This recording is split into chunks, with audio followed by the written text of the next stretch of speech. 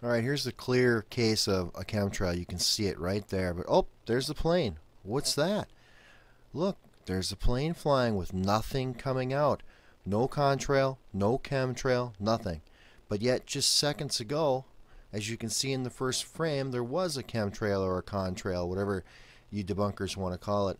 We know it's chemtrails, but if you want to call it a contrail, let's call it that. But how come this plane has nothing coming out? No contrail, no chemtrail, nothing. Yet seconds, a couple of minutes, probably 15, 20 minutes before, you can see that big trail that's dispersed. Now here, one more time, let's see it. There's the contrail or chemtrail. There's an airplane flying right by. Just 10 minutes later, maybe 20 minutes, oh, nothing's coming out. I'll tell you why. He ran out of fluid. He ran out of his chemtrail barium aluminum mix. And oh, look at that. Nothing's coming out. How are you going to debunk that, debunkers? Nothing is coming out of that airplane. Yet 10 to 20 minutes before, there was tons coming out.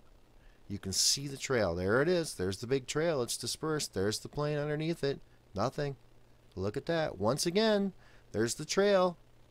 And only 10, 20 minutes later, bam, another plane goes by with nothing coming out. Why? Because he doesn't have any chemtrail mixture coming out. There's no aluminum or barium coming out of that plane. That's the way planes used to look in my childhood.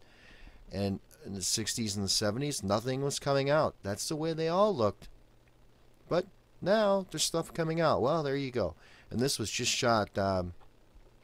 Thanks for Stormy 13, Weather 13 for this footage. He gave me permission, and I'm giving him credit. The links are in the description. Take care.